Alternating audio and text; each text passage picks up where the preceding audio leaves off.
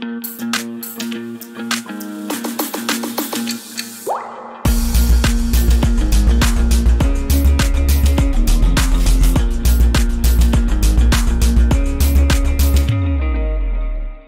the first question is, we have a pharmacokinetics study.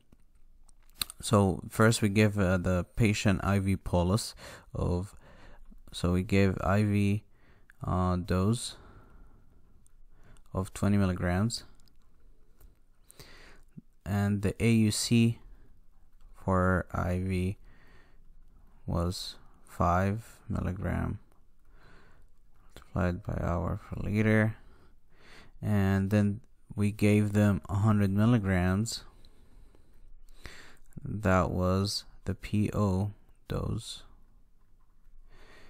And the AUC for the oral dose, or the PO, was 7 milligram.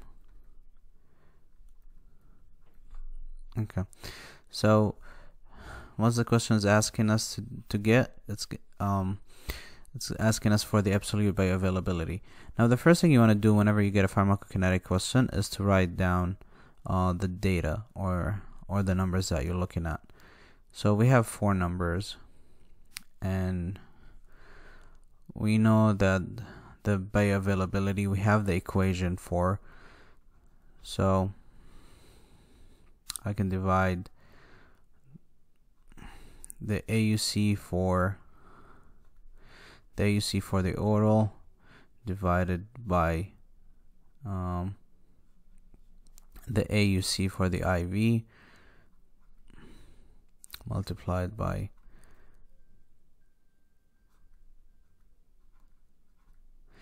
the IV dose, then the PO dose, and all this, because it's the absolute bioavailability. If they wanted it as a percentage, so if I'm looking for the fractional or the absolute as a percentage, I will multiply all this by 100.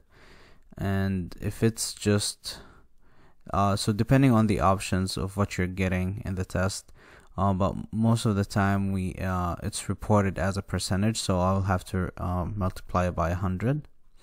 Okay, and the answer is going to be 28%.